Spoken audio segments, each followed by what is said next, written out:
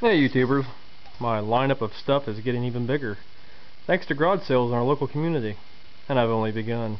I've only stopped at one place in our small town and there's so many more to go, but it all kind of depends on what this Hurricane Isaac remnant's coming in this weekend is going to do, so might have some good pickings tomorrow, might end up coming home wet, it's hard to tell. Let me introduce you to my specimens.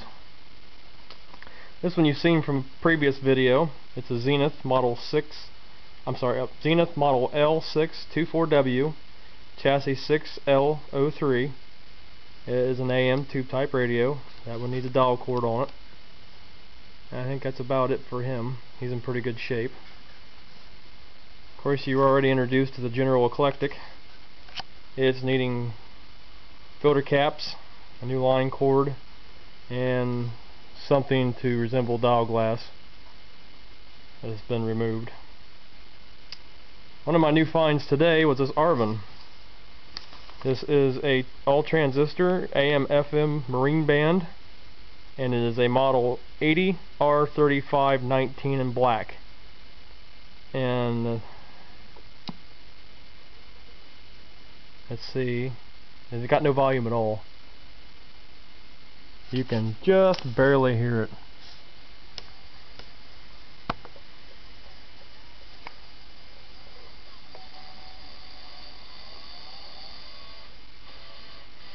That is it. That is up all the way. So she's needing recapped. It's a nice looking radio though, but looks doesn't play musics. Another one of my wonderful finds. This is a huge blue oscilloscope. It's missing the test leads. I gave $5 for both this and the Arvin today at the garage sales. This is a Tektronix Model T922 15 MHz oscilloscope, and Tektronix was manufactured in Beaverton, Oregon. The unit will power on. I think the display looks rather dim myself. It takes it a couple minutes to come up, or a minute to come up, and I'm imagining it's probably due to bad capacitors in there that need replaced, because it acts really funky. See how dim the display is.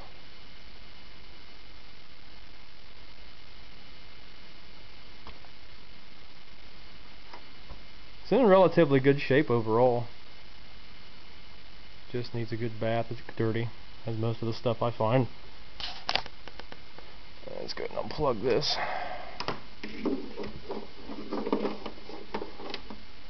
Okay, on to the next. This is an Arvin. Picked this up yesterday. I'll grab my piece of paper because I got all the information on it. This is an Arvin clock radio. It's a model 857T.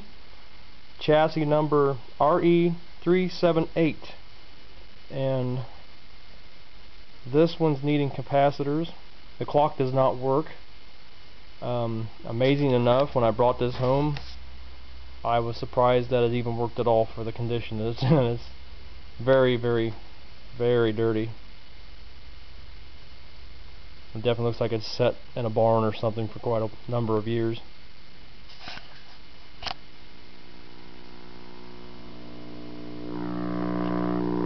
She's needing filter caps.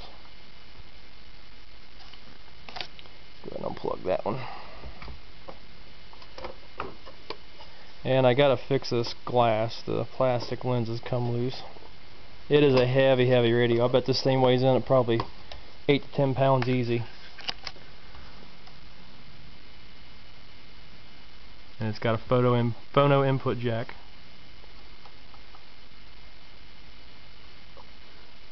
And now the one that's got me scratching my noggin. This is a Motorola Model B7W, and this is a tube chassis AM FM radio. And I will probably wind up making a 4 or 5 minute video on this before all is done, because this thing has got some weird quirks. The AM band will work all the way from start to finish. The FM band here locally, 95.7 should be about right here. 99.1 should be about right here. This whole area on this dial is crammed down in here. And it'll play for a little while, and then eventually one by one all the stations will start fading away.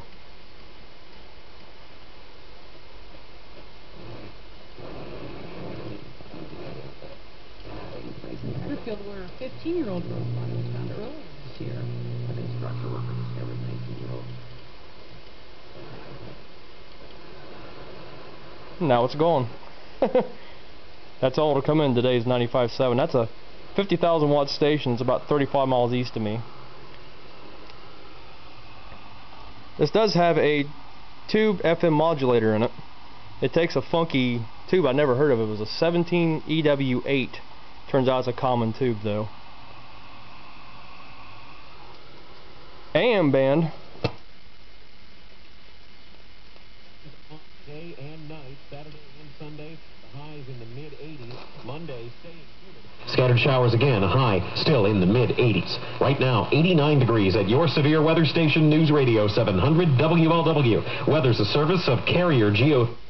But we got some problems here somewhere because dealer today, Carrier. It's not very sensitive. Here are the big stories you'll be talking about in the big one. A federal judge is siding, saying voters in Ohio can.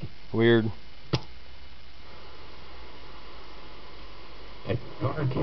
More advice. Gone. That's a weird one. So, there's an overview of what's been going on the last couple days. So, more to come in the next day or two.